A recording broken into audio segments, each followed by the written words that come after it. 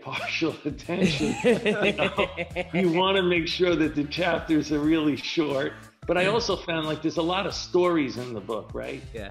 And what I found when I've gone to these different QBRs as a consultant or board member, when I get asked to, or invited to come in, maybe at the last one I might have told a story, and let's call it the Gray Boy story, which is in the book.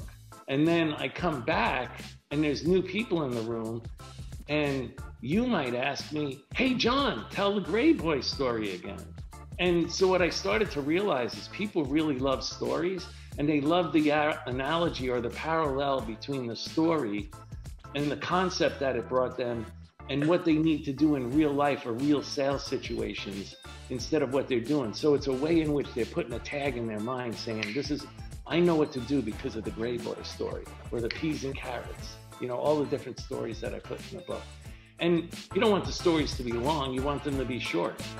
And one of the fundamentals in the book is that sales leaders and sales reps need to keep things simple, not complex. Our job as sales leaders and sales reps is to make things simple, not more complex. So as an example, a lot of times you'll see somebody put up PowerPoint slides, and I stop them a lot of times. I'm like, wait a second.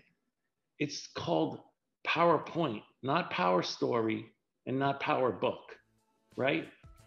If you only have 2 or 3 points to get across to your audience, then that's all you should get across. You shouldn't make it more complex with more words and pictures and all kinds of things on your slides.